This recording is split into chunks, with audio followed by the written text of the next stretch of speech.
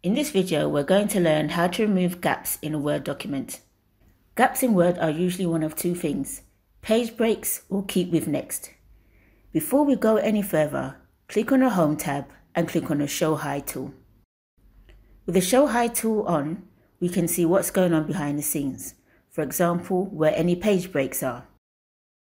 When there are black squares next to a paragraph, this means that either keep with next or keep lines together has been applied to that paragraph. Keep with next means that the paragraph above will always keep with the next paragraph.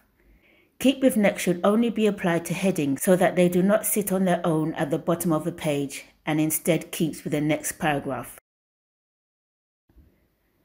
To remove keep with next from non-heading paragraphs, select the paragraphs with the black squares.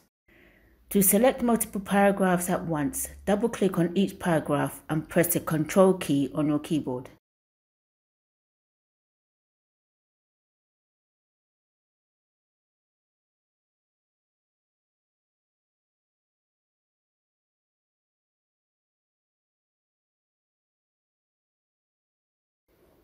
With the paragraph selected, expand the paragraph group on the Home tab by clicking in the bottom right corner. Click on the Line and Page Breaks tab and make sure Keep with Next is unchecked. Click OK. If there are still gaps in the document, check for any page breaks. You can either scroll through the document looking for page breaks, but for larger documents, press Ctrl H on your keyboard to bring up Find and Replace.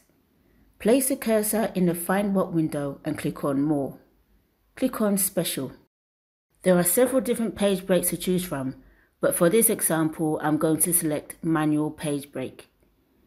Click Find Next to navigate to the page breaks within the document. You can now delete blank page breaks.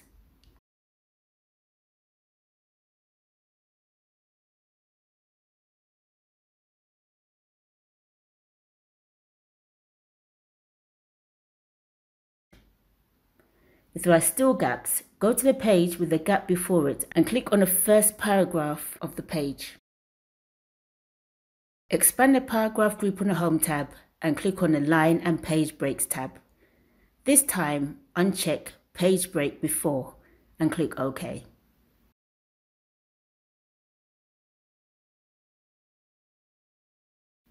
Thanks for watching this video.